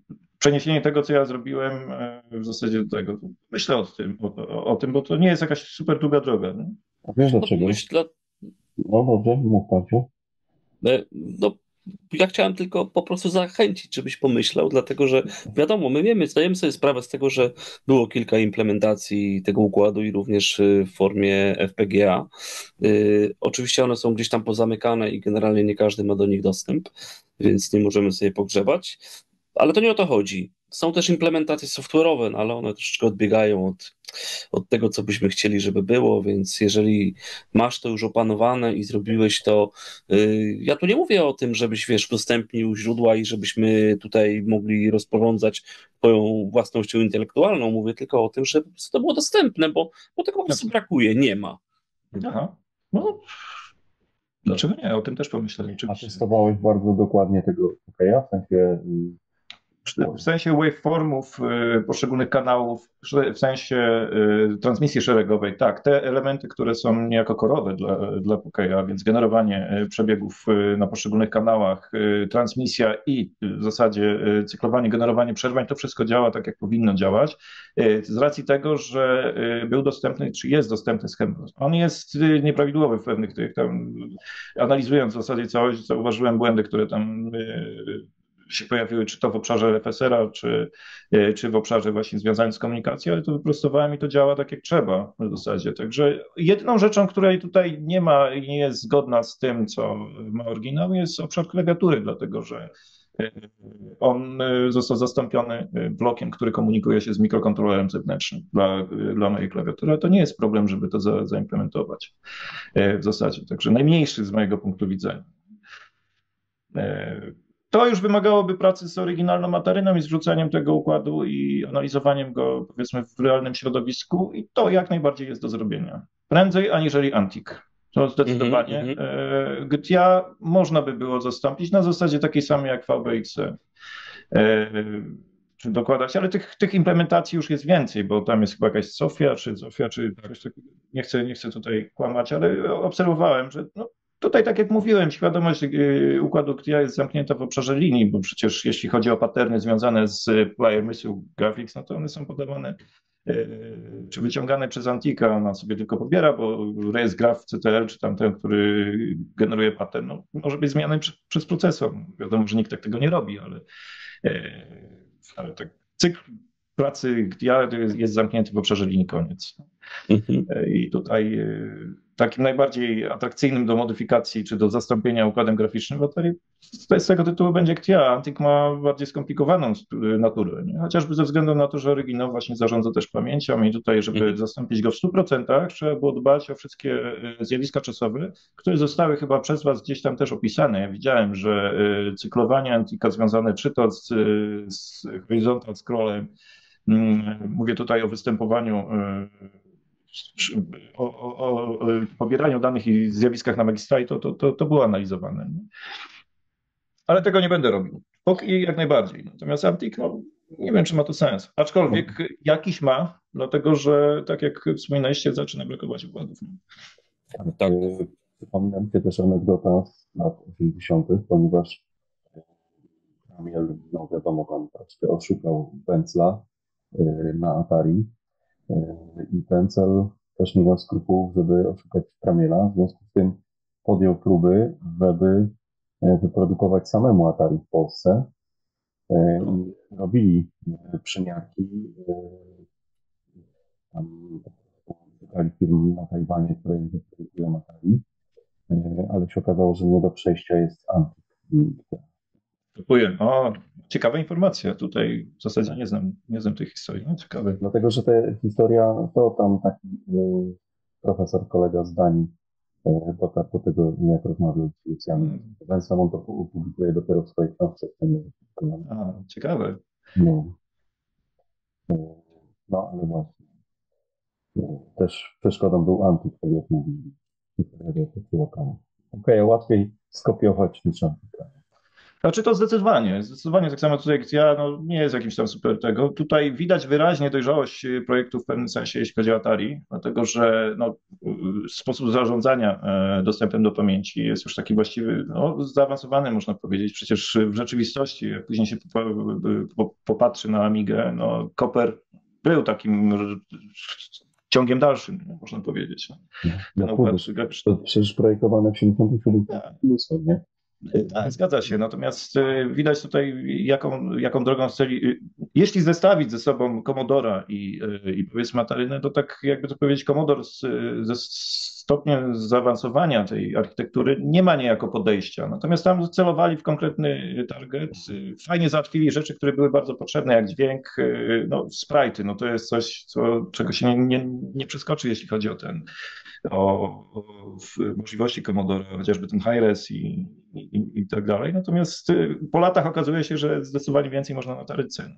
Chociaż to też nie do końca prawda, bo komodorowcy też robią fajne rzeczy, oba komputery są fajne i tego. Natomiast w sensie takiej dojrzałości elektronicznej, jak nawet popatrzy się na sam board, bo to też nie jedna osoba już o tym mówiła, że raz, że esteta to projektował, dwa, że no, to było gdzieś poparte wcześniejszymi projektami, bo musiało być, także wiadomo. Dobrze, to pani, mamy ustalone. Jeszcze tylko wspomnę o tym, o twojej kole fortuny. Aha, jasne, nie, no to prześlę. To oczywiście gdzieś są błędy ortograficzne, no to... No, trudno, no wiesz. No. Norma, bo ile ja tam miałem lat, nie pamiętam, były jeszcze jak ja swoje pisałem programy, pamiętam na Atari ST pierwsze, w latach, początek lat 90. i zrobiłem tam dokumentację, byłem dumny, że po angielsku robiłem, nie? Teraz później jak po latach zobaczyłem tą instrukcję po angielsku, to się załamałem. Ale była, czegoś trzeba zacząć. Była, nie? Jasne. To znaczy, że po prostu porządnie się rozwinęłaś i wiadomo, to super. Tak jest. No dobra, pani. Ktoś jeszcze coś chce zapytać Piotra?